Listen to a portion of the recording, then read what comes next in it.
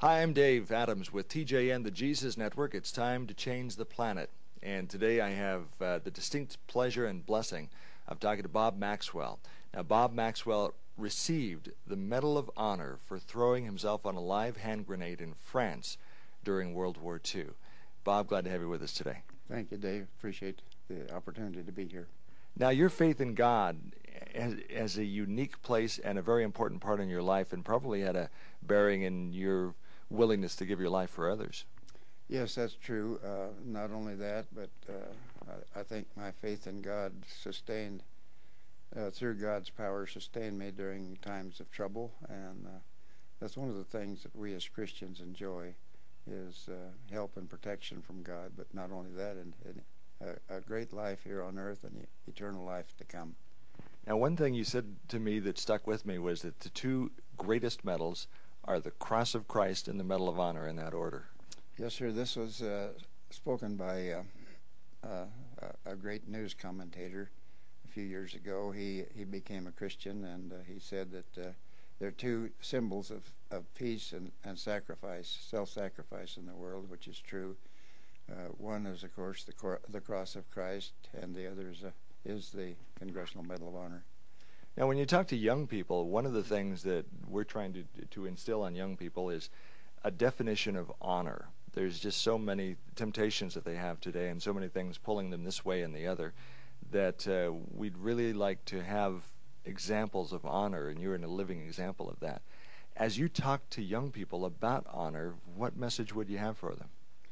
Well, honor is necessary to maintain a life that is pleasing to God, for one thing. That, of course, that's above all. I don't think we can really truly be honorable unless we have the Spirit of God within us. And I think the evidence of moral decay in the country today is showing that. For example, you take God out of the school, and what do you have? You have bullying, we have murders, and all kinds of things going on that we shouldn't have. I've heard a comment from a lady, I think it's Billy Graham's daughter, said that God is a gentleman, and when we ask him to get out of our lives, he does so. But there's consequences to that. Oh, definitely. We see consequences all over. Of course, the current conflict in the wars in this country, in this world, is not a war necessarily of bombs and bullets and mines, but it's a war of principalities and ideas. We take the idea of Muhammad and the terrorist extreme, which says Christians will be converted to Mohammedanism, or they must die.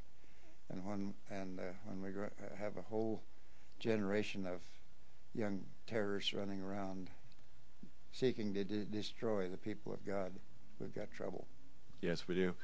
Now, some people might argue that God is a God of peace, and why would Christians use war sometimes? But war sometimes has to happen. There were wars in the Bibles.